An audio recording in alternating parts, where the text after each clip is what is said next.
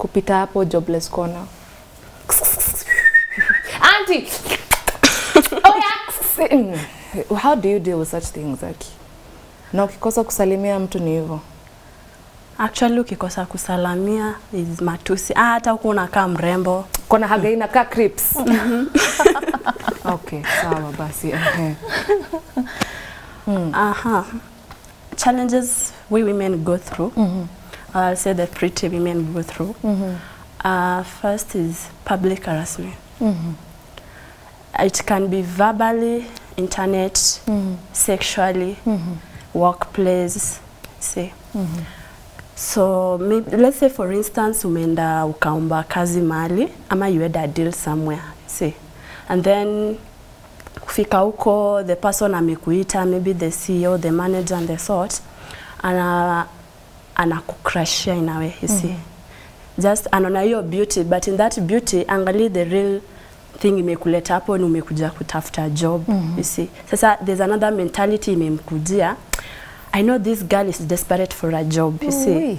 So why don't I give her like a offer? Unaona. Ile anajua anakuweka position hard, you see. Inakuweka position ile I really need this job. At the same time, if I'm going to get it, how am I going to work with this person? You see. Definitely itakuwa kitu one time. You see. And if you're not ready for it, ama you're in a relationship, ama they tend to take advantage of these girls. I've heard that a lot. Sana, okay, because my job is entertainment. So a lot of the ladies in entertainment wananiambia, manse, sana wasanii, wananiambia, nimeenda kwa producer nadai kabla fanye. Na umelipa, si hatujalipa. You've done what you're supposed to do. You've executed everything you're supposed to execute. But bado tu kuna mtu ataka kusumbua.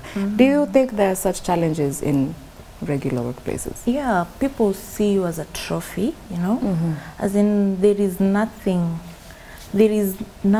you can do. You're just a trophy. You're just a beautiful girl who should be used, you know, and you're stupid. But people think beautiful girls are stupid. Si mnajua hiyo notion ya mademo warembo wajui math, wajui physics, wajui nini. Yeah, so people look at a beautiful girl and feel like, no, this girl, there is nothing she knows, like unaitwa slay queen. You know, jina slay queen ili change meaning. Kitambo slay queen had a different meaning. But saizi a slay queen is someone who is just, you know, beautiful and she doesn't know anything. And likes money. Yeah, and likes money. So unapata when even you go out with your friends, umeenda mahali, let's say it's kind of a bash, and then you hear your friends saying, unaweza nitafutia dem rembo kama wewe. Like they just feel like, you see, maybe it happens. Kwa nini product? And yeah, ati uko na mabeshte wa rembo kama wewe ukuje nao next time. Like they just see you as a trophy and your friends. So ukuje nao next time so that, you know, they get used, serve. So it's very challenging to be beautiful, by the way. Kabla tutoke hapo kwa workplace, I want to paint you two pictures. And I want you to choose whichever one you to choose tuongelea. Moja ni, you are very good at what you do. Very, very good at your job. So obviously when you're good and you work hard and work smart sana, and you're consistent and you know all those wonderful things about discipline and things, and then upande cheo kidogo. Do you know what they'll tell you? Uya nakuanga na lala na nadi. Uya na boss wanakulana. Oh my God. Aya, scenario number 2. Mtu tu hata umjui. Sawa, you've met at the workplace. You have no prior experience to their life. Hata ujui ameishi aje, ya ajui umegrow up aje. Nothing to do with each other. But just because anaona we ni mrembo na unajua, the worst part is unajua we ni mrembo. Every day you must be taught a lesson. Wacha nitakuonyesha wewe si mrembo vile unajua. Wacha ndakufunza. Yes. What is wrong with you people? Can we just live our lives? Like, can we just live our lives? Like, please pick a scenario and discuss things.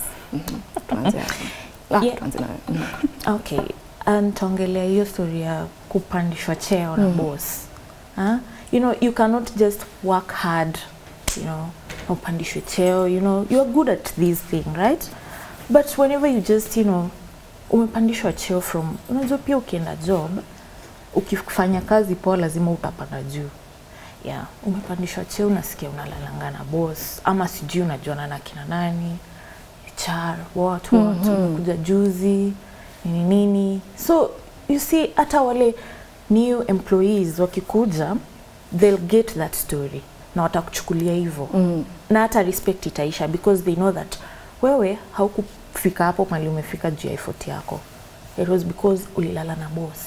And pia unaona ukiwa huko job, sometimes after work you might want to go and grab let's say a bite, hata kama ni drink, let's say coffee with your boss. But sasa huwezi onekana na boss mahali. Because itatembea. Yeah, unaonekana na boss mahali. What are you doing at a restaurant with your boss? Sometimes it's just meeting, you know. But people don't like, you know, take it. That's a form again. Like, what? I know it's a must for people to talk, lakini kwani hamna kitu kingine ya kuongelea? Si muongelea Arsenal. Barcelona. Ama Suarez. Suarez is being harassed. Clearly, guys, there are things to talk about. I know perhaps ashachagua maybe yake, but do you have any experience ama ushaisikia kitu kama hiyo? Like mtu tu, just because you know that you're beautiful and you're okay with it, you're not even flaunting it by the way. Unajeka tu vizuri, unavaa tu vizuri, unatembea tu na confidence hii dunia, because my God did not create me for me to suffer. We together. Yeah, I'm not here to survive. I'm here to thrive. Are we together? Yeah, and unajua hizi vitu zote. But kuna mtu tu anashwa. Mbona una behave hivi? Mbona una behave hivi? Please explain to me, how do you deal with such a person? Okay, me personally, I've been there. I feel you, sis. Sis. It's just a few weeks ago. There was this audition, a modeling audition. So I went. There were around 100 ladies, you see. Then mume tense, you don't know who is who, nani anapikiwa, what are you going to do this. Then there's this a group of girls, mumeka pamoja, munachochana, like munajipea psych. Then it happened that during that time, nimeenda audition my part, I'm done. Then ulikuwa unapewa your results at that point, unaambiwa umekuwa picked. So, time nilifika kwa the director, alikuwa your case is so different. Just stay aside there, I have to make a few calls. Will confirm you in a few minutes. And I'm like, why? Then he just told me, you relax, just stay there. The girls are like, what's up? Then I was like, maybe I've not qualified or the sort. But if I look at my results, they're okay. So after that, the director was like, I have to take some few photos of you. I want to send it somewhere. We have an audition outside the country. We're organizing and the sort. I'm shocked. I'm so happy at the same time. Then I'm like, why is this guy so good? You even doubting yourself. And then you're no. Maybe I made it, you see. So the girls were after hapo, mo kwani ulipeana nini? Si tumekuwa wote. Just tell us you knew this person from, you see. It's so your situation ni kwanga mbaya. They believe that you can't do it. It's not that you are able. Ni mtu lazima amekusupport, umepeana kitu. You see, it's not do. Yeah. All right. So tuwaambie pole na lugha gani mnatakaje? We are sorry. I'm so sorry. I'm so sorry. Sorry. Tuingia kidogo relationship. Sasa kuna hii aspect ya maybe mtu atai kubelieve uko single. And for real, you're single, you're not playing around. Maybe you don't even... And I want to say this with all the love in the world, because mika unasponyo, hiyo ni sawa. Like, that's you. I will never judge you. Hiyo ni yako. If that's what your heart tells you, who am I? Mimi ni nani? Nikuje nikuambia usifanye kitu kama hiyo. But kama maybe utaki, sawa. But mtu hawezi kubali. You're too beautiful. Unakaa vizuri sana. Hizi vitu umetoa wapi? Hapana. And then on the other hand, maybe you are in a relationship, but your person will never believe you're not cheating. Sure. Like unashinda ukinisumbua hadi vitu hata haziko, you want us to fight. Like mbona nisikupende tu na amani? Can I just love you in peace? Like please, just because I look a certain type of way does not mean every time I walk outside that I am nakatiana na mtu. Like haiwezi kuwa tu ni wewe tu. Haiwezi kwa hivyo. Unaona malizi vitu za nigusa guys. Ndipo. Hashtag is why in the morning. Pick one and talk to me. But there, you know what? Whatever you're saying is true.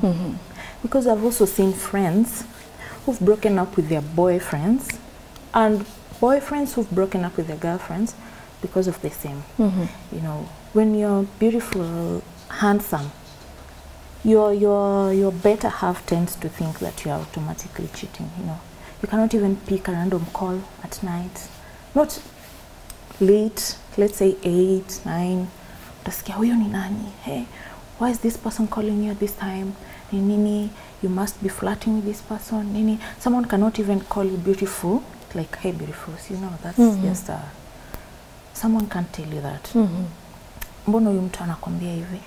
Nini. And you end up being single because these people will just dump your, this someone will just cheat on you at the end because he or she thinks that you're also cheating. So ana revenge stuff. So ana revenge. Na wewe, you're not cheating. You're just nice, you're just beautiful.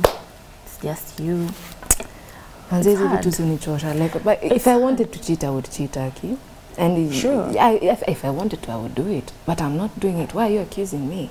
Like, for all you know, hata mwenye anakuongelesha maybe hata anaweza kuwa ni gay, manze. Like, he has no interest in you. Like, he's just your friend. Like, you know, watu hapo na kelele, just because we look some type of way. Like, what do you want? Mbono lini approach kama ni hivyo? Kama ulikuwa unajua na kuaga hivi basi, kama ushanipima hivyo, ushanibeba hivyo, why did you approach me in the first place? What's the problem? What is the actual problem? Nasikia kutoa sauti zingine hapa, but #why in the morning. Talk to me, mom. Okay, when it comes to trust issues, it's normal in a relationship. Yeah. Definitely women, huwezi tembea tu nje peacefully, lazima tu wanaume watakusumbua, you see. But knowing that you're dating and respecting the person, unaona, wewe unajua uko na boundaries zako, you see. But this person anafail kukuelewa just because he's insecure of your beauty, you see. Yeye akikukatia alijua inakuja nayo, so that should not be the case. Yeah, you should learn kukuwa strong. Because my beauty can't change. Watu bado watanisumbua tu na huko nje na hizi nifungia kwa nyumba, you see. So when it comes to trust, ni ngumu sana. Tell me how you relate to people like day-to-day basis, like mtu tu maybe hata uko kwa supermarket ama uko kwa kiosk. Na the funny thing is kuna time naweza katiwa hadi nishangae mbona nikatia. Like I've not put any effort. There's no makeup on my face. In fact niko na Marvin kwa kichwa. Nguo zangu zote ni baggy. You cannot see what shape I am. I could be shapeless for all you know. Na unanikatia. Okay, sawa, nimesikia, nimekusalimia so that you don't think I'm rude or impolite. And why is it that ukikatiwa no katae you're rude? Kastaki. Ebu talk to me. Ujaikatiwa na ukaambiwa uko na maringo. And genuinely uko tu hapo. People don't want to accept the fact that sometimes like you just don't want it. I mean, sitaki kukatiwa. I'm okay. It's good you've noticed me. Hey, manze, thanks. That's good. Thank you, but I really don't want to be your, you know, girlfriend or whatever. Entanglements. I just don't want that. But people don't understand that, by the way. They really don't understand that. Alafu pia unapata mtu amekukatia not with the intention of loving you. You see, mtu amekukatia because you're beautiful. Anataka tu kuona how you are. Like, how can this chick be, you know? Immediately umeingia box, evil. This person will use you and leave you because anajua tu si kuna watu wengine watakuja kumkatia. Anadai tu kula mali. Yeah, evil too, and then they just dump you. But it's a very big challenge kwa mrembo. I will have another scenario, but sijui kama mtanikujia baadaye. Please don't come for me. But ushaikatiwa na mtu in authority. Yani manze hapa unajua ukikataa. But pia utaki. Let's take for example.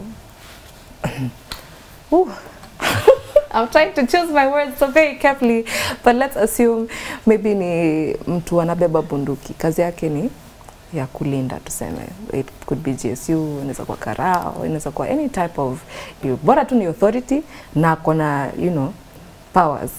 Na anakukatia nani? Sasa hapo unaanza kusema no aje? Like how? Like you know you're faithful, yes, but unaye nikukatana. You don't know what the outcome might be. So how do you handle that kind of situation? Okay, for me, it's kind of tricky.